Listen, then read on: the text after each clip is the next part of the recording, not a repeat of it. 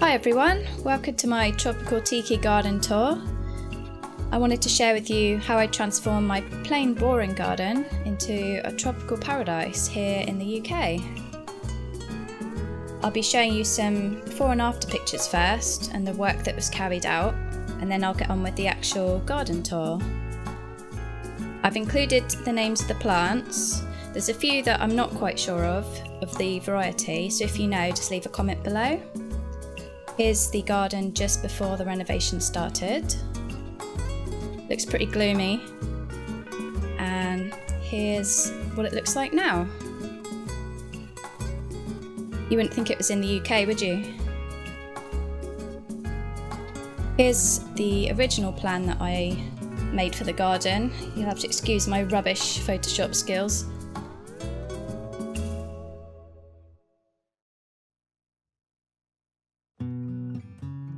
When I first moved into the house last year, this is what the garden looked like. It was uneven, there was barely any plants, and just a tiny concrete patio. So the first thing I did was I removed the ivy from the back fence, sanded the fence and then painted it. And I also cut back the choicea.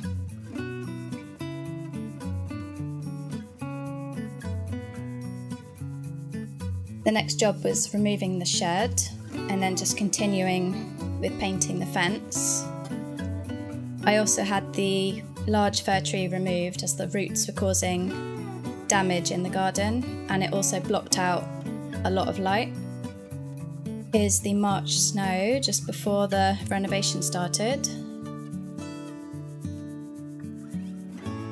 You can see the wooden sleeper edging going in here.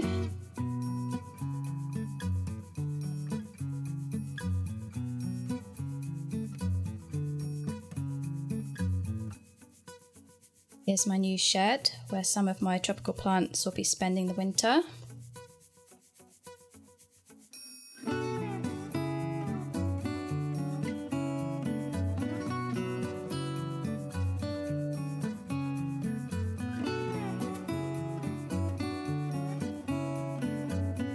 Here's the little bar I got from eBay. I wanted to customise it to give it more of a tropical feel. So the first thing I did was to stain the bar in dark oak to give it a bit of a rustic look. It already looked much better after just a couple of coats of stain. I then applied a thatched roof. I decided to make some signs for the bar out of scrap wood that was left in the garden.